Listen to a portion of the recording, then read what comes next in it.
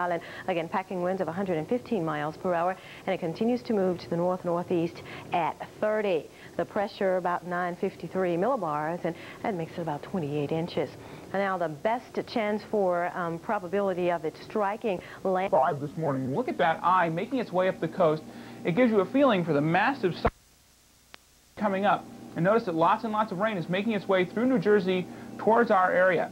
I'm expecting rainfall totals between 1/4 inch and 2 inches, depending on exactly where you are. Let's take a look at the effects that we can. Intensity of the storm. It is a Category 3 on the Safford, inundating the coast of New Jersey all the way to parts of Delaware as they continue to move off to the west, wrapping in a counterclockwise fashion around this cyclone as the general movement of the eye again is to the north. Conditions will change miles an hour, and of course as we take you on northward now, we can see that heavy rains have also spread on toward the north as well. So a heavy rainmaker for you folks on the western side of the storm, but for you folks on the east, again, I can't stress it enough here, we have the potential for a very, very dangerous storm situation. Well, we've got John Hope with us here in our studio now, and John joins us.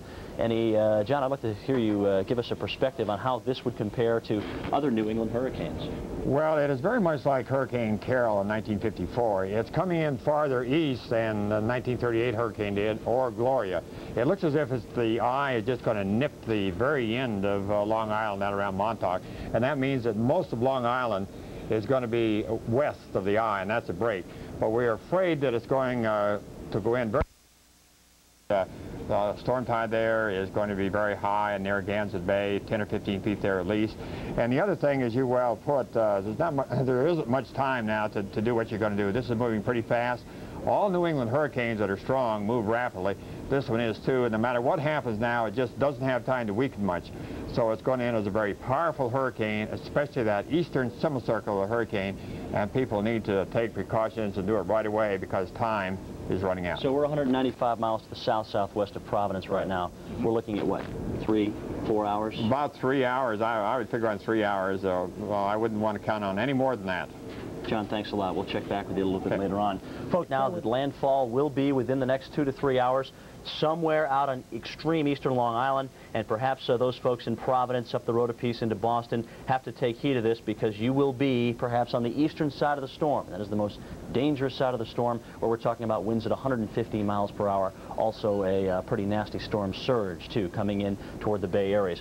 Look at the rain that we've had with this thing so far. Torrential rains throughout much of the Boston area on down into much of New Jersey. And again, with this thing moving 30, 35 miles an hour with 150-mile-an-hour winds, we talked with Herb Stevens earlier out of Providence, Rhode Island. We talked with John about the funneling effect here in Narragansett Bay, here in Buzzards Bay as well. Anyone on the eastern side of the storm definitely has to take heed of this and prepare pretty quickly. John Hope's with us now. John, we've got a different animal here than Gloria, wouldn't you say? Well, we do, because it is not really winding down any. Now, in the next few hours, you might see the picture not look quite so well organized, but don't be fooled by that because it's not going to have time to wind down. It's coming in too quickly.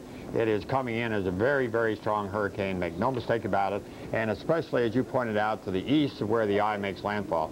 Most of Long Island is going to be west of the eye, except maybe the extreme eastern tip. But not so in Buzzards Bay and Narragansett Bay, as you pointed out. It's going to be very close to there. And even on up toward Boston and Cape Cod, they're going to get raked very, very heavily with this hurricane. So places like New York City, Providence, or excuse me, Hartford, yes. Springfield, they'll be on the western side of the storm. They will, yes. Heavy rain, a lot of heavy rain, but the winds won't be quite as strong as they would be on the east side. But the east side, Boston, Providence, Newport, Rhode Island. Providence, especially. By the time it gets to Boston, it will have been a bit over land, not quite so strong there, but Providence and out on the Cape. You think we'll see some major structural damage here? Oh, yes, I think we will. Now, it's a good thing it's not coming in on high tide. I think it's going to make landfall up there before the evening high tide, and that is a real break. If it came in on high tide, much worse. Thank you, John. We will check back in with you later for sure. Folks, that's it. The perspective from John continues to kind of shoot right into the Boston area, Providence area. You can see Narragansett. Storm surge is going to be about 10 to 15 feet here, and it's just going to kind of funnel right up the bay. They do have hurricane gates there that have been closed in Narragansett Bay, as we were talking to Herb Stevens earlier, and he told us that and that is definitely good news. But again, the storm surge here is going to be tremendous. Also into Buzzards Bay. Anyone in this area will be on the eastern side of the storm, and this is the most dangerous side with the structural damage, which we feel will be a problem. Folks, we're talking about 2 to 3 hours away here. You haven't got time to do much, but definitely grab the insurance policy, take any special medications that you have and get those prepared.